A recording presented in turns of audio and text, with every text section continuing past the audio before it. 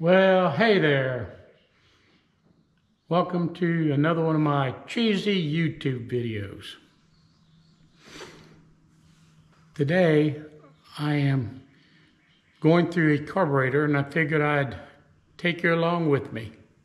The carburetor is a Bendix Stromberg model WW 2-barrel carburetor. Came off of my 1972 Dodge D600 truck, the 318. So first thing I had to do was identify the carburetor, which on this particular carburetor, it is cast into this upper body of the carburetor. Next thing I had to do was figure out what series of the Stromberg WW did I have, so I could get the right rebuild kit. I never quite pinned that down, and also in the process I decided not to put a kit in it. I just want to get the truck running and just go through it, make sure all the passages are clear, look for any problems. There's supposed to be a stamp on this part of the top cover, and I can barely make out some numbering, but it's not legible. So what I had to do is I just went through the internet and just looked around trying to find clues to tell me which build or series this carburetor is. I think I got it narrowed down to being a 7150 kit, and what leads me to that is the accelerator pump plunger.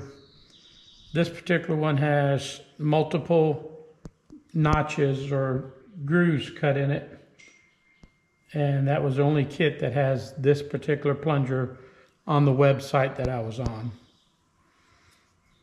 So anyways, all I want to do is get the old truck running. It's just I'm not sure why I even bought the truck. Let's put it that way.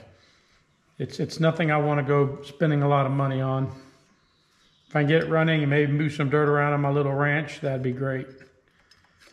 So let's talk about how this carburetor is supposed to work. Built, it looks something like this. So I took her apart, not knowing what I would see inside. And everything actually looked pretty darn good. So it's another reason why I'm not worried about getting a kit. Technically, yes, I should put a kit in it. Why? For no other reasons. This carburetors rely a lot on vacuum to work right. And different passages may bring vacuum to different parts. So if you got old gaskets that have been stamped, if you screw them back on, there's a possibility there may be vacuum leaks in these old gaskets. So that by itself is a good reason. But anyways, so how does a carburetor work? Well, the main part of the carburetor is the air horn, and that's just these passages where air goes through, and everything else just operates off the air horn. So you got air sucking down, and this bolts to your intake manifold, of course, and you got your throttle plate, which regulates your flow, your air. So you got your air horn. Let's just say you got air passing through there. Now you need to get fuel into the air passage, and what the carburetor does, it supplies a mixture of fuel and air to run the engine. So let's talk about the bowl. The bowl is what stores the fuel, and inside the bowl you got a float. This particular float is a little brass float, and a part of your diagnosing of a carburetor is to make sure this float doesn't have pinholes in it. So in a few minutes I need to take this float and I need to stick it in some gasoline and look for air bubbles. if the carburetor was used recently, let's say they brought it to my shop and stopped, and then I took it off and took it apart, then I would take this float and I would shake it, and I would listen for fuel inside the bowl, because these will get pinholes in them, and then you'll wind up with fuel inside the bowl, and then your float doesn't work properly, and your carburetor will be flooding all the time. That bowl, when it floats up to a certain point, it hits the needle valve. Needle valves, this one's a little rubber type tit on it, and it sits inside the inlet fitting, and it pushes in and it shuts the flow of fuel off into the carburetor. And then as the fuel gets used in the bowl, the float drops down, and the needle valve is able to move back and let more fuel in. So it's always moving back and forth. So now you got a bowl full of fuel. You got air passing through your air horn, but you need to be able to draw fuel from the bowl into the air horn. And that's done through passageways. And this is a 2-barrel, so you got 2 air horns. And you'll see where this passageways, both passageways get narrow. That's called a ventry. They get narrow. And what a ventry does is air, as it passes through the air horn, if it's forced to go through a smaller space, it speeds up and the molecules expand and creates a negative pressure. Atmosphere pressure here gets down, hits the ventry, comes through the ventry, now it's a negative pressure. So that negative pressure is what draws air, that vacuum draws air or fuel from the bowl into the airstream going through the air horn. This has got a second ventry. So the bottom of this ventry is right about the beginning of the ventry inside. So you got this maximum vacuum right in here, and that is sucking air through this ventry, which creates its own vacuum power. It increases the vacuum, which better at drawing the fuel-air mixture. Now, I just said fuel-air mixture. Let's talk about that real quick. There are passageways in this carburetor. Well, the first thing there is, for each bowl, if I flip it upside down, there's a jet. A jet is just usually a screw-in brass piece, or sometimes they're pressed in, and it's a restriction it restricts the amount of fuel that can pass through to that passageway. So here are 2 jets, one for each bowl. And that restricts the fuel and going out, and it comes out through right here, there's an opening. And also, right in here, there's these little air jets. Here's one right here. Very fine hole. They sit down inside of here. And they allow air to pass into the fuel stream that's coming up through this tubing right here.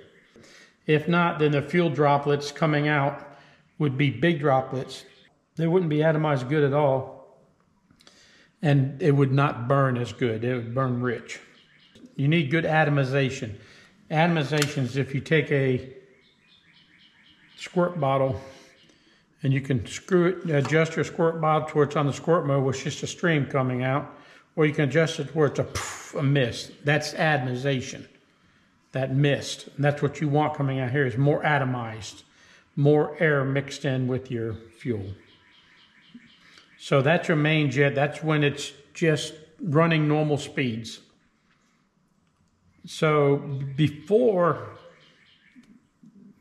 you, and I'll have to take I got a welding tip cleaner here, and I'll go through the jets and make sure that I don't find anything wrong, all the passageways. So before we're going high speed, there's 2 other things we got to do. One is we need to, when you stomp on it, good old-fashioned cars, fuel injection, you don't do it, so many people watching may not realize it. But it used to be, before you started your car, you hit your pedal maybe once or twice. Boom, boom. What you did there, one thing you did, is you kicked your linkage over and you closed your choke. Well, this one's got a manual choke. So actually in this case, you'd pull a lever on the dash and close the choke. But if it's an automatic choke, it would close the choke. So what the choke does is this sits over top of, this is the top of the carburetor. The choke does, it closes off all the air, or almost all the air, in the passageway.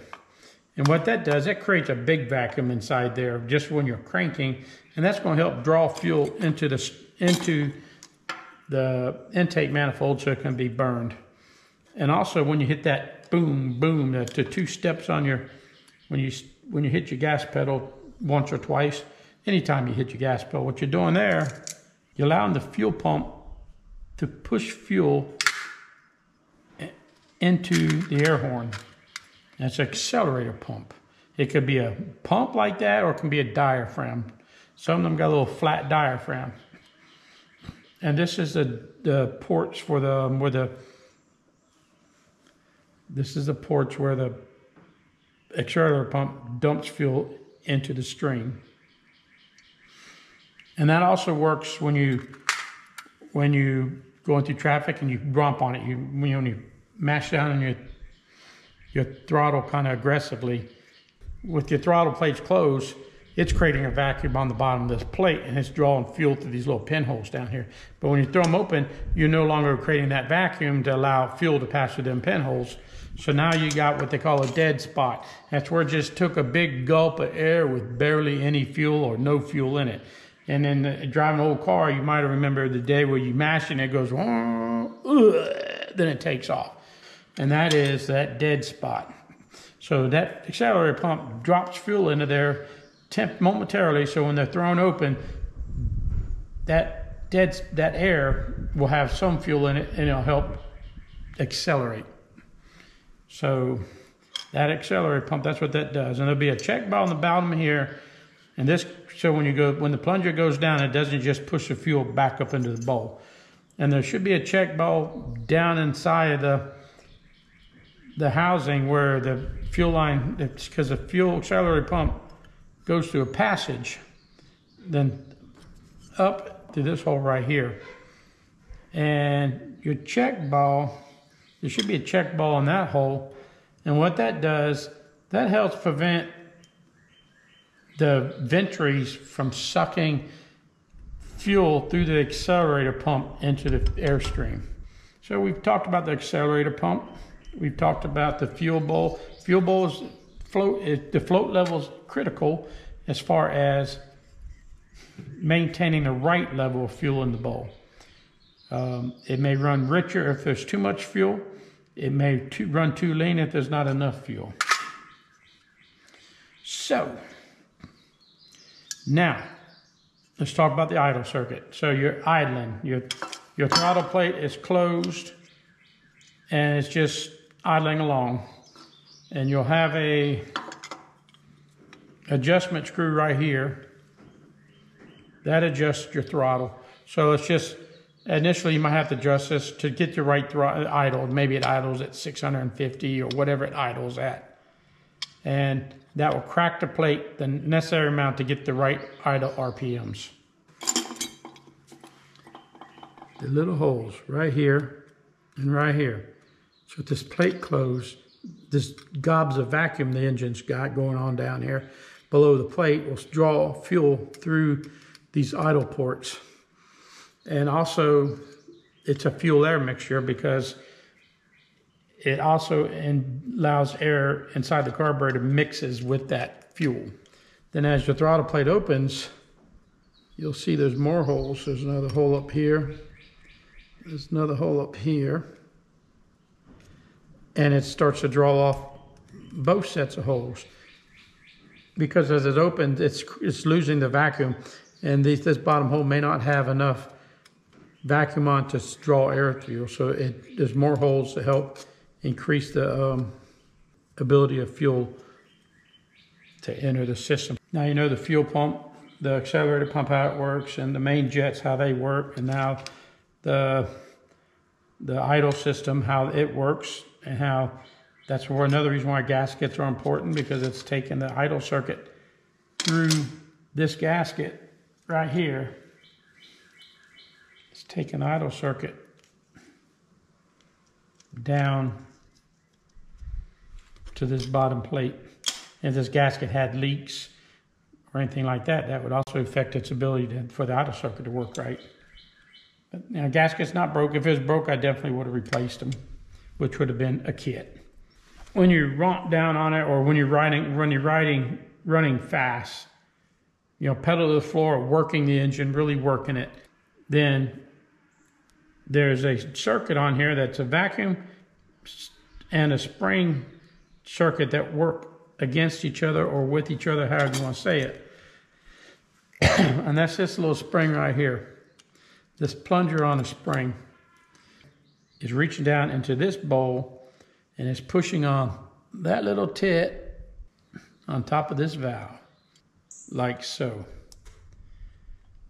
And when it's running, normally with the highest amount of vacuum or high vacuum inside the manifold, this valve is drawn, this plunger is drawn off of the valve. But when you're asking for high demand, the throttle plates are wide open, the vacuum can no longer hold the spring tension back, and this spring pushes this plunger out, which hits this little tit on the bottom of this valve, which opens up and it allows additional fuel to pass into the main jet. So you increase the fuel. So right now I'm just going to take my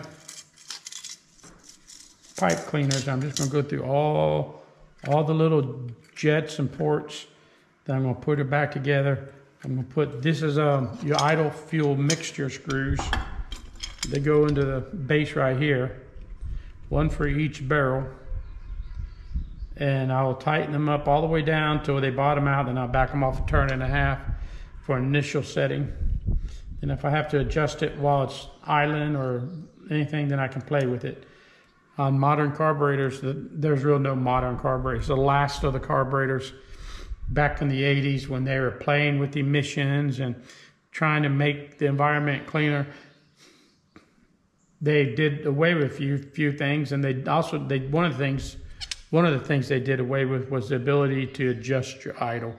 This would be plugged off to where you can't go in there and adjust it. Let me get to work cleaning. You don't need to watch me do that. The float bowl pin is held in place by a very small wire spring. I just spent probably a half hour trying to get that spring in there. So I thought I'd elaborate on how I found the easiest way to do it. Just keep in mind, while you're fighting that spring, you might want to keep things covered up because it got away from me, and I spent probably 10 minutes on the floor looking for it.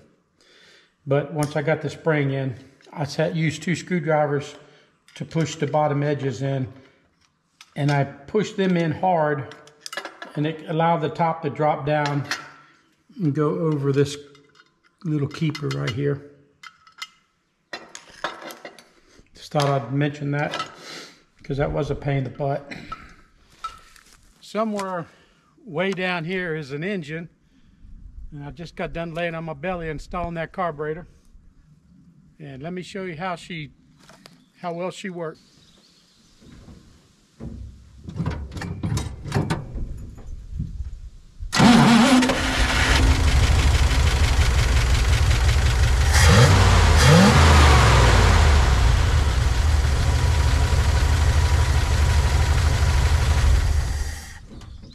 Well, there you have it.